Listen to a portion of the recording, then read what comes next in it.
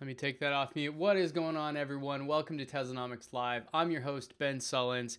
And yes, I am in a new studio here, so hope everything goes smoothly. If not, please forgive me. If you guys recall, when I first started doing live streams, it took a little while to get things ironed out, but I've tested it, and hopefully things go good. I have an insane amount of stuff to talk about today. I really hope to get to the Q&A for everyone that's watching and waiting on Crowdcast. I definitely will get to some, but make sure to go vote on those questions so all the more important ones bubble up to the top. So before I get into the news, just a few housekeeping items. This is a live show to run maybe about an hour. And if you want to watch any of the individual stories, I'll post them later in the week, just the clips. That way you can just follow along there as well, in case you are celebrating Memorial Day or any other holiday today, which a lot of people are. So without further ado, let's jump right into it. The first thing I want to talk about is I'm running a new promo, and this is a campaign to get to 100,000 subscribers. And I don't know why I have this in my head, but I feel like it's an important milestone, and I really want to hit it this year. And so I thought, just raise capital when you don't need to, kind of a thing.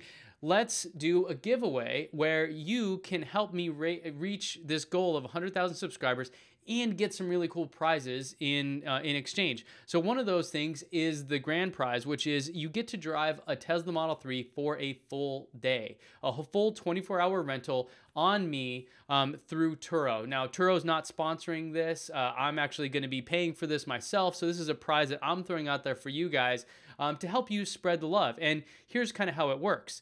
You go to teslanomics.co/100K, as you can see on the screen there. And you can enter to win in 3 different ways. One is you subscribe to my channel on YouTube, which you may already be. You can sign up for the newsletter, which gets you another entry. And then here's the big kicker. You can refer friends with your custom link, and each friend that does one of these things gets you 3 more entries into the giveaway. So there are 3 ways to go there. You can rack up a ton of entries by referring friends, and after you go through the process, you'll get your own custom link, kind of like how the Tesla referral program works. Now, one person, as I mentioned, is going to get a full day rental in a Tesla Model 3, and that's going to go through Turo. Now, if the Model 3 is not available, we'll give you a credit for essentially the same amount, so you can rent whatever car you want, but hopefully there is one, and you'll get to drive it. Now, the other thing is that we're also going to be throwing in some wash mist kits from Elite Finish. They're the guys that did the ceramic coating on my car, and they're throwing in some of these wash mist kits, which are these waterless wash systems for your Tesla or for any car, really. So those will be going out. We'll also throw in some Teslanomics t-shirts like this super cool one I'm wearing here. This is called the superhero version, and some TeslaCon 2018 tickets. Now, I haven't announced any details about TeslaCon 2018, but it is going to be very limited. So all of those things are kind of up for grabs here. We'll have 11 total winners. 1 person gets the car, and then 10 other people get the rest of those things. We'll kind of spread it out. So all you do, go to teslanomics.co/100K, click on any of these options here, subscribe on YouTube, and then you can refer friends and go from there. And let's do it. I'm running it for 3 months. It's 92 days exactly.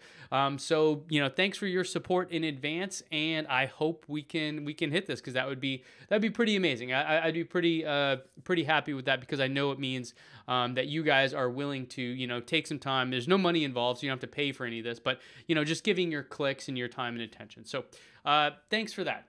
Now, the next thing I want to talk about is I just did an interview of my friend Joe Scott he has a channel called Answers with Joe, and he got his first impressions of driving a Model 3. And he is a great storyteller and really, really smart guy. His channel is really interesting. I'm publishing an interview with him later in the week, but we had some fun in my Model 3 in Palm Springs recently while he was out there for ClamorCon, which is an influencer kind of YouTuber conference.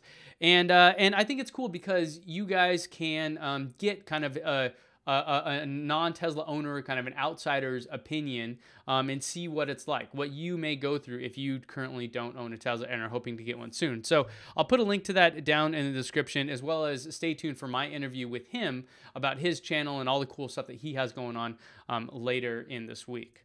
All right, so that's first up, and just a little bit of housekeeping. Next, I want to talk about my friends Eric and Sean that just completed a Hypermile world record.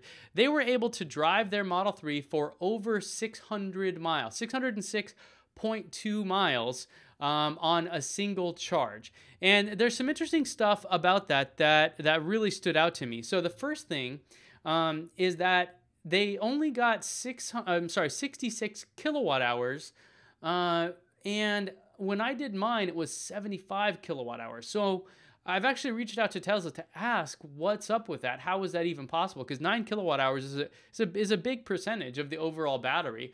And it's also piqued my interest. Maybe I'll go do it again. Now, they had some conditions here. You know, it was over 108 degrees Fahrenheit, which is really hot. And they drove essentially, if you can see, for 32 hours, really slow on this lap that only had 10 feet of elevation change. So it's pretty flat. And they did it for, you know, and they got 110 watt hours per mile, which is dramatically lower than what you will get, right? That's like 50% or more better than you'll get in a normal situation, which is what I did in my test there. So I may go do this test again. I'm not sure. This was interesting, and stay tuned because I should have an answer from Tesla about what's up with them only getting 66 kilowatt hours when I got 75. I know that the battery packs have some of this reserved, and there are reasons for that, but that's a big difference. So I'm curious what's going on with that. Now, the link or in the video, they did 3 live streams, and it was just, or maybe more even. It was kind of crazy, but you can see, you know, here are some of the stats of them driving, and there's a moment when it actually starts beeping, and they have to pull over, and they actually have to get out and push. So first off, just cheers to you guys for doing this, because holy crap, that's a lot of work. I would not be doing that. You know, I put in a lot of work, but that's probably a bit more than I'd be willing to. So thanks guys for doing it, and definitely go check out Eric and Sean's channel if you guys haven't seen them. I'll put links to this video and this whole story in the description after the show. Okay, next we're going to talk about kind of the big story here, and this is coming from YouYou, who is he's a Tesla evangelist, really. I really think what he's doing is really cool. He's been an owner since 2014, and after he got his Model 3, he was so kind of excited about it that he wanted to take it on a world tour. And a lot of you guys know him. A lot of you guys have been following him on Facebook, where he's been posting. He has a thing called, I think, Tesla Model 3 Road Trip, and he's literally been driving around the world with this car. Now, he posted this tweet just last week on the 25th, and it's really sad, and I want to dig into this because I think there is a lot to unpack here. And I have a lot of quotes, and so I'm going to read kind of what happened and then my thoughts on it, and we'll just kind of work through this because I think this is really important for the community to understand and for everybody to really kind of really get the full context. I don't think it's something that you can just judge on face value. Okay, so first off, what happened? Well, he did a post, and I'll read it to you here on Facebook, where he's been sharing this. This is the Tesla Model 3 road trip, and I'll just read you the bit here about what actually happened. So he said, "My left hand was grasping the bottom of the steering wheel during my drive. My right hand was resting on my lap. The vehicles showed no signs of difficulty following the road up until this fork. At the gore point." As the gore point began, approximately 8 meters before the crash barrier and the end of the fork, my Model 3 veered suddenly and with great force to the right. I was taking a glance at the navigation on my phone and was not paying full attention to the road. I was startled by the sudden change in direction of the car, and I attempted to apply additional grip onto the steering wheel in an attempt to correct the steering.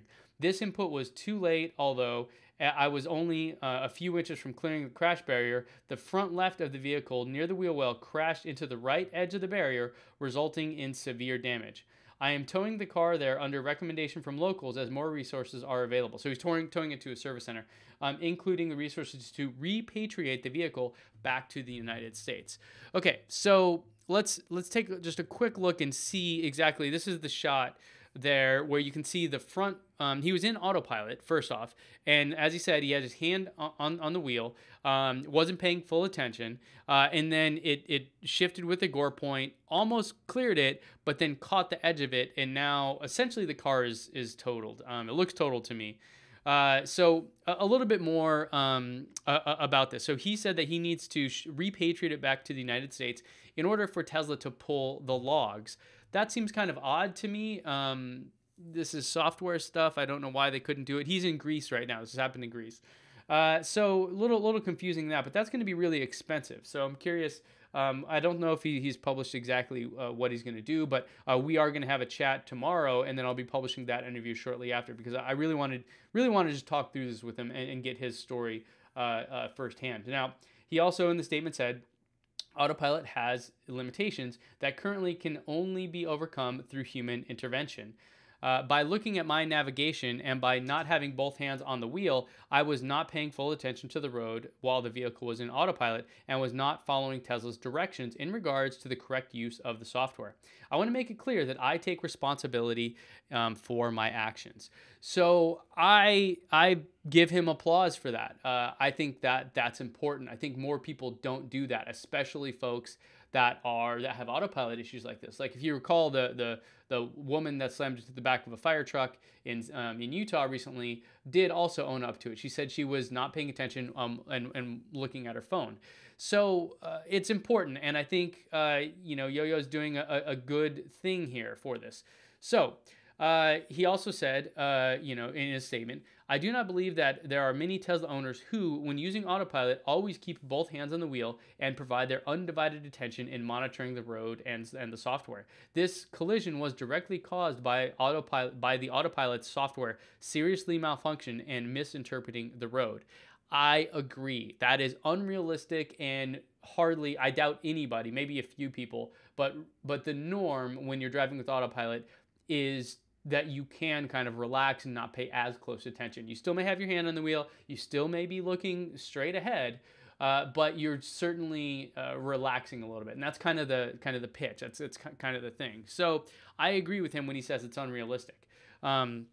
Then he follows that says, many Tesla fans will likely dismiss this as my fault, but I implore those who believe so to take a full step back and put themselves in my shoes. As a driver who had used this amazing software for so long and who could not have anticipated such a sudden and violent jerk of the wheel to one direction while traveling at a fast speed, I hope that my fellow owners will be less dismissive of various incidents regarding autopilot and understand that the general public views these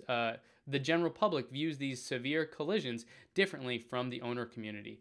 I completely agree. I think that other people that are non-Tesla owners see this as oh my God, Tesla's killing people, what's going on? And they probably overreact. And then on the flip side, the Tesla community, as owners that have been with them for a long time and really deeply, strongly believe in their mission, which does bias us in our opinions and views of them, think it's the opposite, where we kind of victim blame. And I think that's wrong as well. Somewhere in the middle where, yes, the software is not perfect. We are working on it, and it is important for us to get there, and it is the right direction to go down. But in the meantime, people need to really pay attention and really work on not abusing the system or misusing the system. So I think like they're on both sides of this conversation, the general public's overreaction and the Tesla community is kind of brushing it off. I think we both need to come together a little bit, because it is really important. So. During YouYou's trip, he said, I've met with over 8,000 people on the road in 3 continents and 25 countries, and have demonstrated that not only is it possible to drive an EV across the world, it is absolutely exhilarating and brings along great adventure along the way. I have also seen the potential and power of the EV owners community, which when leveraged can make a great difference in the world. And I could not agree more. As you know, through the referral program here with my channel and my code, we've actually saved now over 450,000 pounds of CO2 from entering the atmosphere. That's just one channel. That's just one avenue, one little speck of dust in the kind of universe that is the community of Tesla and all things Elon. So I'm really curious what you guys think about this. I know some of you are going to be upset. I know some of you are going to be angry at him. I've seen, Reddit comments to that effect. I think it's wrong. I think that he, in general, is doing something great, and this was a legit accident. And maybe to one point that Elon had a while ago was that it was like people that have become more comfortable with it are the ones more likely to get into accidents, because we're a little bit more trusting than somebody that's new. So, I'm really curious what you guys think about it. Leave me a comment down below. And before, we wrap up on this, I do just want to add, This little bit of news, which also came last week, which is that Fiat Chrysler warrants 4.8 million Jeep, Dodge, Chrysler. By the way, that's like an order of magnitude plus some more than all Teslas ever made. Okay. Jeep, Dodge, Chrysler, and Ram owners not to use cruise control. Guess why? Because it will not turn off. And guess what happens if your cruise control doesn't turn off? You hit something, right?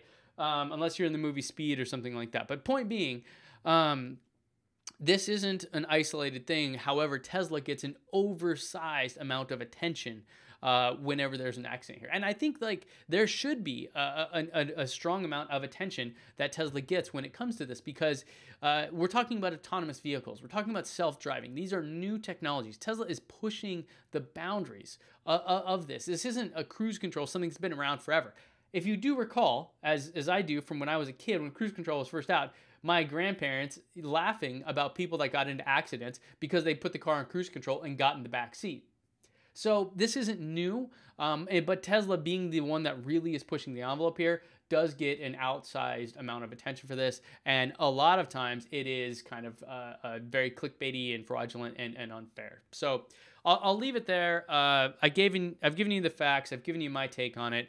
Let me know what you guys think down in the comments below. Hit me up on Twitter. This is a really interesting topic that I think we need to discuss. So thanks for sticking with me on that, and stay tuned because I am going to interview him tomorrow, and we're going to be talking even more about it. All right, next to some kind of fun and yet crazy news. And this is not the right page to show you. I tried to take advantage of Elon feeling good recently on Twitter, and he said, he posted, "For some reason, this is the best I felt in a while. Hope you're feeling good too." And I responded kind of jokingly, like, the couch must be working.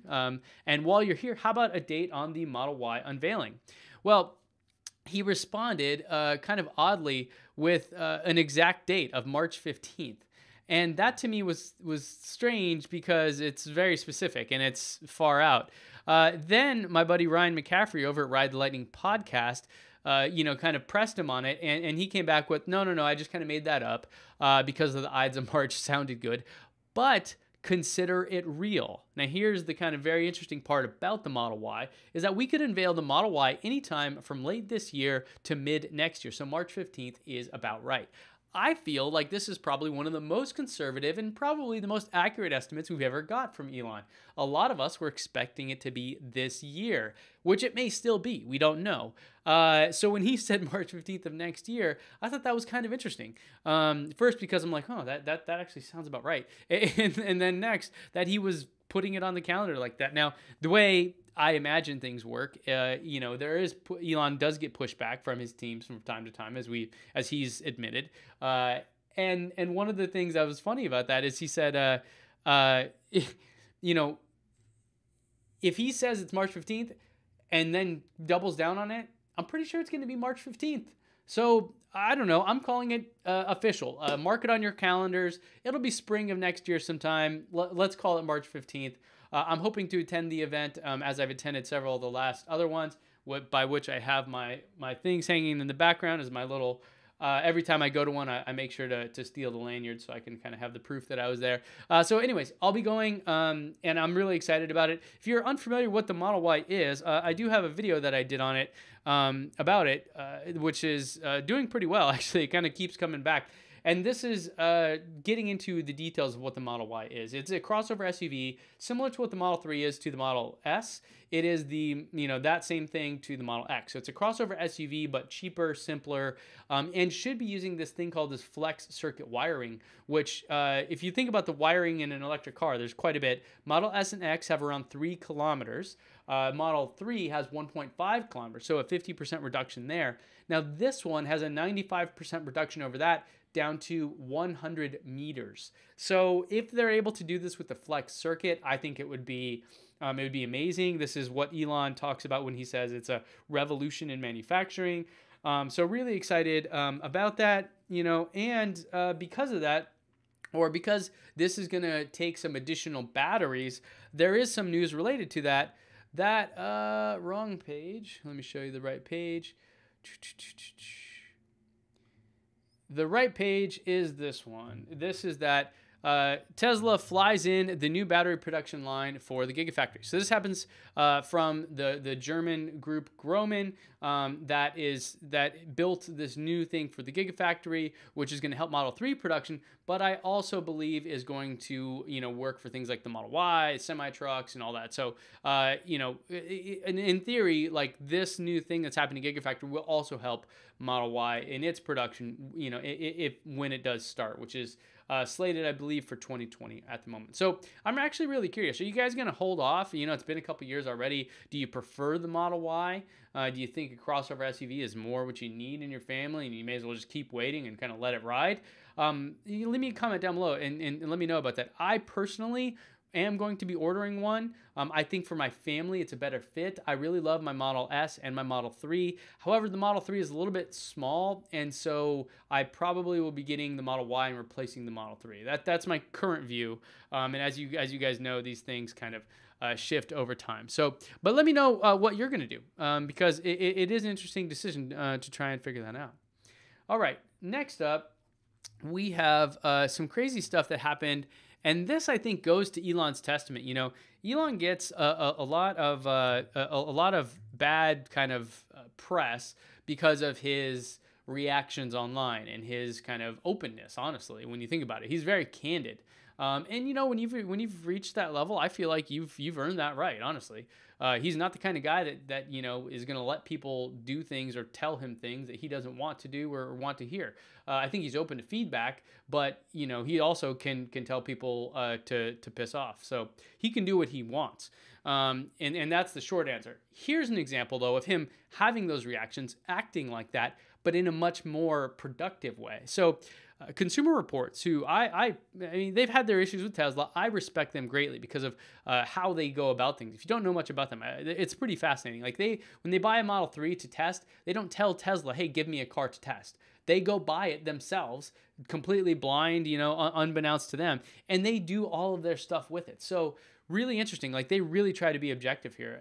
And then they've had issues with Tesla in the past. Here, they fell short. This was published on the 23rd. Tesla Model 3 falls short of a Consumer Reports recommendation, meaning it is not recommended. And it was all related, or one of the things was it was related to the braking distance, which is how many feet does it take to go from 60 to 0 miles per hour. And so because this was longer than anyone else in their class, Consumer Reports did not recommend it. And so with that, the thing that was interesting is Elon responded and said they're going to fix it via software update. So here's, kind of like the whole story here is that Elon actually spoke with them after that about the results. And then later, he planned the fix. So, literally that same day they posted this result that he is going to fix it. And so within a day, he saw something like this, addressed it, and came back that he is actually going to make a change. So to me, that's kind of amazing. And here his tweet, him and his good buddy Ryan McCaffrey talking about it, stating that the firmware fix for upgraded brake performance on standard Model 3 started rolling out yesterday. Should improve braking distance by 20 feet for repeated heavy braking events. Thanks Consumer Reports for excellent critical feedback. Okay, so think about that just for a second. Consumer Reports has an issue with the Model 3. They published a report. They talked to Elon. 3 days later, actually within 24 hours, it's fixed. With the next 24 hours, it's rolling out. And then the next 24 hours, he posts this tweet. So because you see, this was the 26th. He said it was yesterday. And then 2 days earlier was the actual report that came out. It's incredible. This is why the community loves him. Yes, he can be abrasive and say things that upset people, but he's a real person just like you and me. He's not some god or something else. He's a very real human.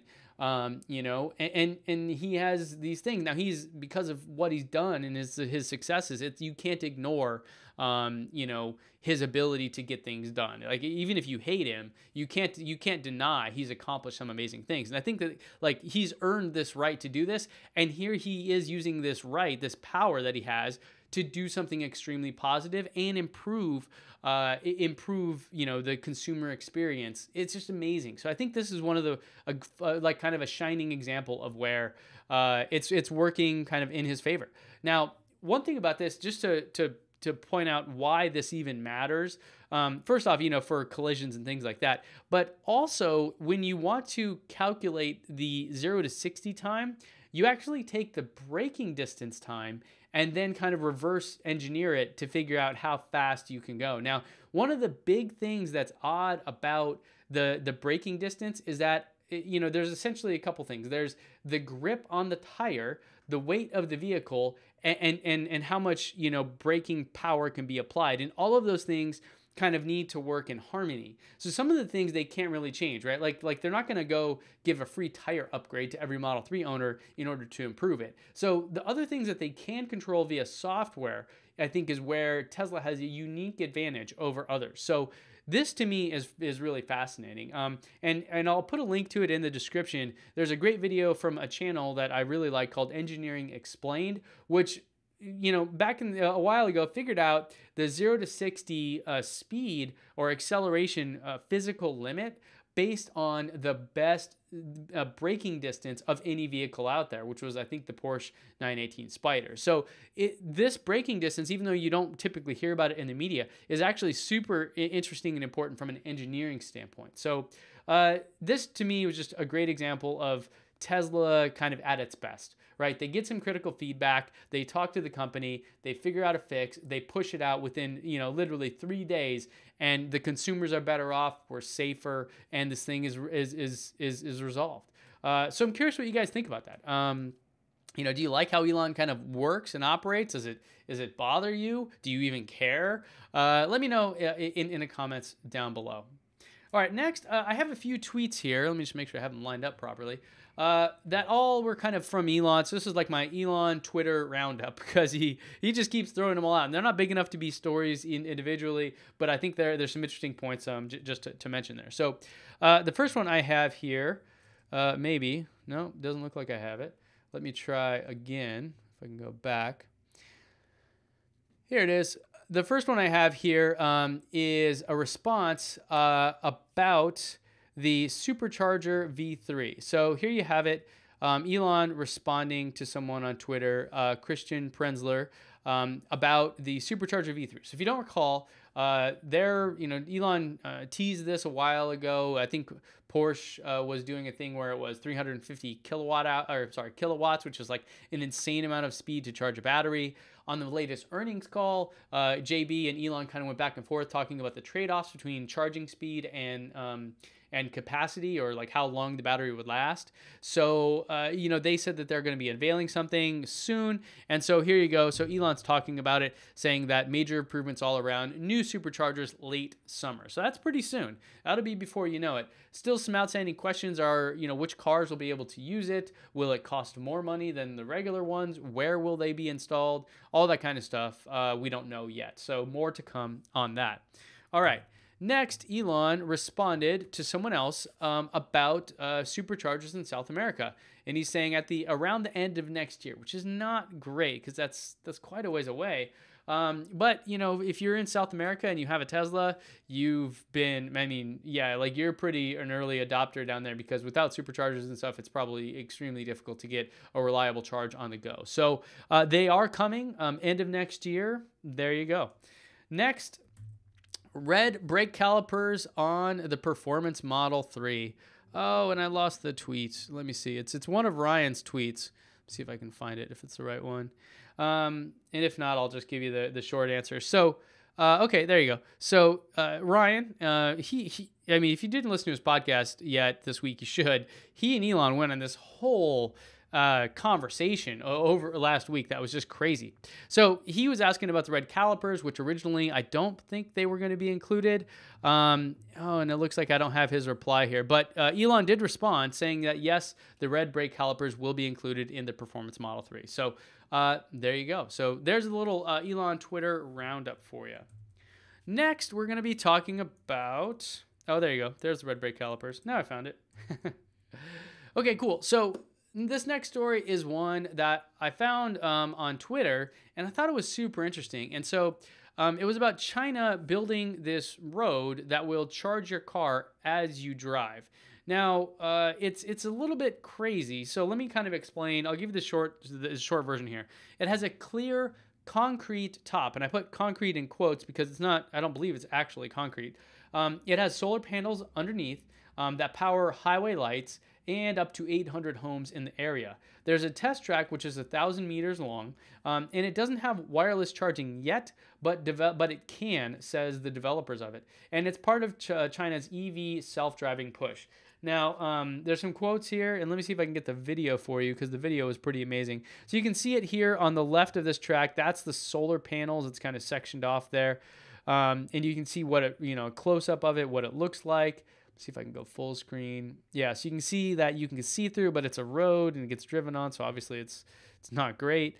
And yeah, it has some pretty cool properties. Now, you guys may remember that this isn't exactly new technology. So there's a couple things here, and I'll switch over to some other stories here. First off is that Honda actually invented this a while ago, back when they had the Fit EV. This was March of last year, and this charging capability that they developed is one that gives you 25 miles of range for every 1 mile of infrastructure. So it's a 1-to-4 ratio, and so what you can do there is essentially drive over it, and as you drive, recharge or just not use any battery. That's kind of the thing. You're probably not going to actually get a charge out of it, but if you're just not using battery wallet because it's powering you, then it's effectively the same thing. And there's a cool graphic here kind of explaining it, that you could have this electric priority lane. I love this idea because it's very much like video games I played as a child, where you would drive over the little strip on the road and it'd give you an extra boost or something like that. So, all of that coming together. So you have the thing in China, which is actually here. There's an old Indiegogo that happened that I actually donated to a while ago in the US called Solar Roadways, which are working on similar things here. And then you have, Honda doing that. And then Honda also unveiled that they're going to bring back the Fit electric, the Fit EV, with 186 miles of range and under $20,000 price tag. That is impressive. I am actually really, really stoked on that because I think that that this is going to sell well. I've been saying it for a while. Like the Model 3 is incredible, but I don't consider it a mass market vehicle. And the reason I don't is because it is so insanely advanced and such a nice car. I mean, Honda or Toyota could basically take the Model 3, strip out half the stuff, replace the screen with some basic instrument clusters and all that stuff, and still get the same range and all that for a much cheaper price, and people would love it. So I am excited about this. I am, applauding Honda for doing this. I really hope that they push hard on this because I think they and Toyota, and we already know about the Nissan Leaf and all these guys, I think they have a real shot at producing the mass market car, right? Tesla is the sizzle, and these guys are going to be making the steak. So I'm really excited about that. So there you have it. And then I think lastly, this just popped up that BMW just announced a wireless charging option, not exactly the same of like driving on the road, but one where you pull up over it and it'll charge your car as you sit on it. I think that's pretty interesting. So it's, in general, I like that all these other manufacturers are doing a lot of stuff in this realm for electric cars and providing really cool tech, things that Tesla isn't doing. So it's really great to see all of that stuff. Okay, folks, that is the news for today. I want to thank you all for joining me.